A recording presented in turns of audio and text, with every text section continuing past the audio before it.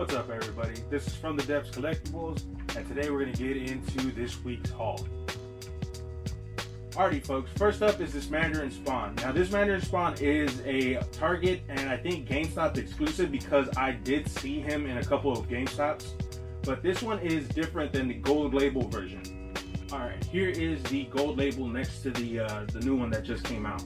Now, there is differences in the sculpts themselves. It's not just a simple color swap. They do also have different weapons, and to be honest, I think the red one looks a lot better than the blue one, to be honest. I do like the red and gold color scheme that they have on the new one, and it just makes the figure pop so much better. We will be taking these out, maybe doing a review on these, because I do like taking my Spawn figures out and having them for display. So we might do a little bit of comparison on these to see the differences in their armor and in their weapons. Alrighty guys, next up we have the Power Rangers Lightning figure, and we have this My Hero Academia figure. Now this Power Rangers Lightning figure I picked up because of the head sculpt. If you already have the Black Ranger from the Mighty Morphin Power Rangers version of the show from the Lightning collection, you can head swap them for this one, because this is of Adam. Adam used to be the Black Ranger for a little bit in the Mighty Morphin Power Rangers version of the show. And if you already have that figure, you can head swap him with that. So it's a good figure to have two of, because you can also have this version of him and the Black Ranger version from Mighty Morphin Power Rangers. Pretty cool. So next up, we have this My Hero Academia figure from McFarlane Toys, and it is of All Might. Now, I really don't see much of All Might hanging around, in stores too much. So I picked them up because, we really don't find much at Walgreens. And finding his figure there, I thought might as well pick him up. So next up is the Star Wars Black Series that I picked up this week. Now the funny thing is that I picked up two one day and I picked up two a different day, but they all came from the same Target. So I'm assuming they had got a different shipment in between that time and I missed out. But it's all good because I really needed the Elite Squad Trooper to finish off the wave, and now that's it for me. I'm done with that wave. The other three, I'm going to see if my brother wants them. If not, I'm going to see if anybody in the collecting community might want them. But if you're still looking for these, they are in the Targets and they are in the Walmarts. They are still getting stocked. So if you get lucky, go out there and look and you might find them. So this week on stuff I found at the thrift store, let's start off with this Creepy Classics that is narrated by Vincent Price. Now I think this video is something you play during a Halloween party or something like that, because it comes with trivia questions that you answer.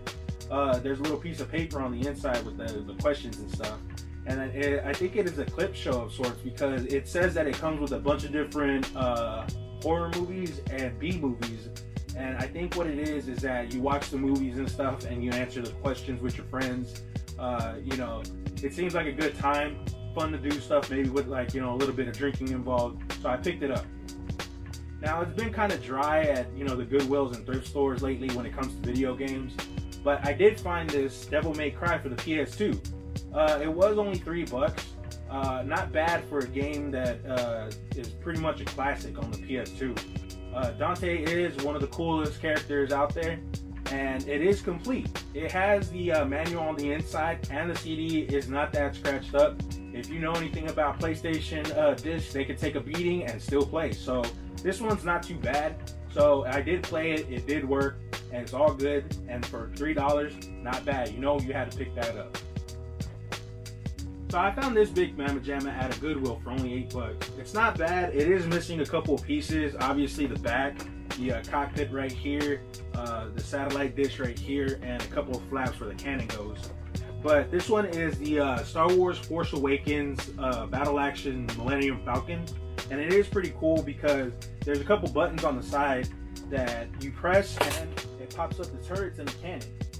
So this is actually a pretty cool thing. If I can find the pieces for it, hopefully I can find the pieces for it. It will go into my my Star Wars collection. Maybe do a little diorama with this thing as the centerpiece of it. But all in all, it's a pretty cool find for $8. So next up is the stuff that I found at GameStop. I did hear that GameStops were getting new shipments of figures, so I wanted to check out what my local GameStop had, and I did luck out and found some figures. I did get this Clone Commander Greed from the Black Series. Now this one is a weird figure to find because I'm thinking that they're getting new shipments of these, because I think this one came out in 2017 and was a GameStop exclusive. And honestly, I've been to that GameStop a couple of times within the month, and they didn't have these figures.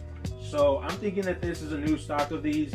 So if you don't already have him, look at your local GameStops and you might get lucky and find him. So next up is this DC Multiverse figure of Nightwing. But this Nightwing is special. It is the Jokerized Nightwing.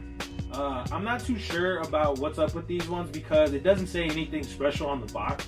It doesn't indicate that he is the Jokerized version. Even the art on the box on the back has the regular Nightwing on the back without, you know, no Joker face or anything. So if you guys have any information on why these Jokerized versions are in normal boxes, please let me know in the comments down below because I am curious. So next up is the stuff that we found underneath the shelves. Now we found a couple extra things off camera because, you know, flipping shelves and recording was a pain in the ass, so we stopped recording. But you did see us pick up this hand ninja from underneath one of those shelves. Now in the same Target, we did find this R5P8. Now this one is from the Galaxy's Edge Trading Post series of the Star Wars Black series. And I do not have this one, so I thought I'd pick them up and add them to the collection. So at a different Target, we found this Godzilla Tokyo SOS NECA figure. Now I'm very happy about finding this because I do collect these figures. I do not have this individual figure in my collection. I have the variant of this figure where he has the lightning on his chest. So this was a great find for me because these NECA figures are starting to get very, very scarce to find. Because as you know, NECA does not have the licensing to Godzilla anymore. So they do not make these NECA figures anymore. And I do want these. I did come into the game late with these boxes, and I want these boxes because they look amazing on the shelf. But the fact that you can open them up for the flaps and stuff that you can see inside of the figure, they are great for displaying. So great find, and it was a great thing to find underneath one of those shelves. It was pure gold. So last up on the smaller end of things, we did find this tin. Now this one, I'm not really sure what Pokemon packs are inside of these tins, but there is 2 TCG packs inside of them. And there is 1 metallic coin, and it says on the back that there is a art print of the Pokemon that is on top of the tin, so it must be either a Mew or a Psyduck. But I'm going to open this thing up because I am curious to find out what's inside, and I'm curious to see what we pull from these packs. Alright, we're going to talk about the big things that we found underneath the shelves this week. I found this Triceratops 2-pack and this Rat King and Burning set. Now this Rat King and Burning set is really hard to come by now. NECA even had to do pre-orders for the restock that they're going to do. And I luckily did not pre-order that. All I did was pre-order the 2 Pizza Monsters that I was able to pre-order. So luckily I did not do that because I found him and I found the Triceratops, which the Triceratops are currently under pre-order right now. So I don't have to worry about either of those. I might now just go ahead and pre-order me an Ace Duck. So I am so happy. The Fig Gods, as Figure Digger says, has shined down on me, and I'm happy to get these. So this week was a great week for Godzilla figures. I am a huge fan of Godzilla, and I was in heaven this week because everywhere I went there was new figures. So I picked up this Burning Godzilla, and I had to pick up my main man, Jet Jaguar. As soon as I heard that Playmates was making a figure of Jet Jaguar, I had to pick him up because he is my all-time favorite Kaiju underneath Godzilla. Because without Godzilla, there would be no Jet Jaguar. So Jet Jaguar is a close second in my all-time favorite Kaijus. And as soon as I heard that he is having a new figure, I had to pick him up because if you know anything about Jet Jaguar figures, you know that they are expensive.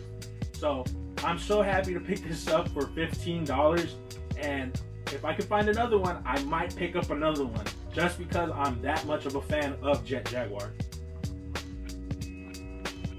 Alright, moving on to the next Godzilla figure that I picked up.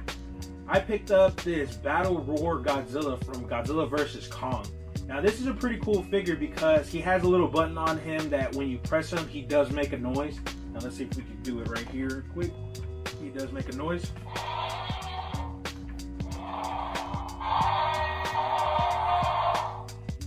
So I'm a sucker for figures that make noises, and especially Godzilla figures that make his iconic roar.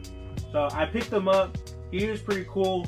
kind of the face sculpt is a little wonky, but I do expect that from these cheaper Playmates toys. So all in all, a pretty cool figure to pick up. If you do not already have this figure and you are interested in this line, I suggest you pick him up because he is pretty cool.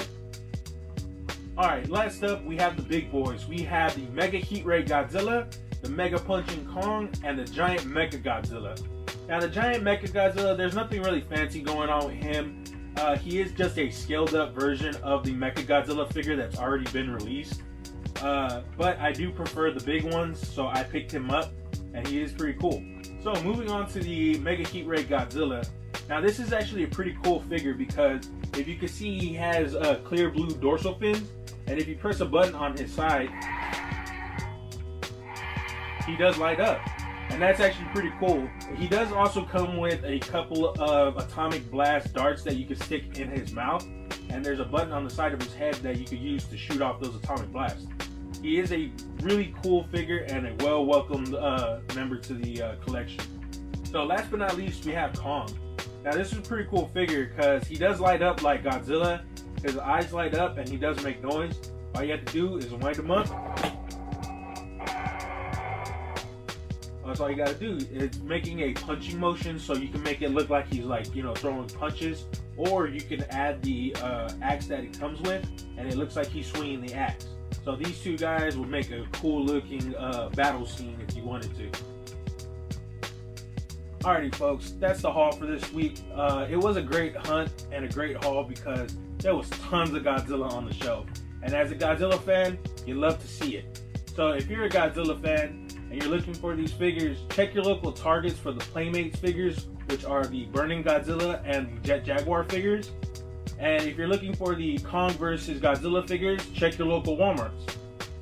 So with that being said, guys, like this video here, comment down in the comment section whether you agree with the outcome of Godzilla versus Kong. If you haven't already, subscribe to our channel because once we reach that 100 subscriber goal, we're going to do a little bit of a giveaway. So far, I'm going to give away the NECA TMNT t-shirt, and I might include a figure of some sort in that to sweeten up the deal. So if you haven't already, subscribe to our channel. Till next time, guys, this is from the Depths Collectables. I'm OJ. See you later.